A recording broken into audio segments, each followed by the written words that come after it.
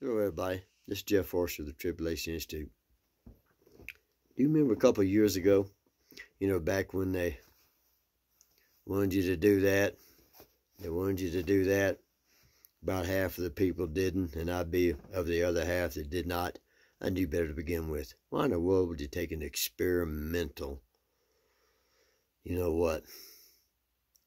Anyway, and your friends, your neighbors, or your relatives, ones that knew that you did not agree with that, didn't do it, and they would post some things on Facebook. There's a good read here, telling you that, hey, if you don't take you're murdering people, that just didn't sit well with me at all. And they never apologized either. I didn't kill anybody. And I didn't, and I'm still alive too. Well, in New Zealand, the government is passing out pamphlets to people that want them or whatever, telling their neighbors on what suspicious activity is, and what might be considered a terrorist if you, well, they didn't use the word terrorist, but if you disagreed with the government's policies on all that mess back then you were extremists and you need to be watched. And they wanted you to turn them in to the authorities so they could take a look at them.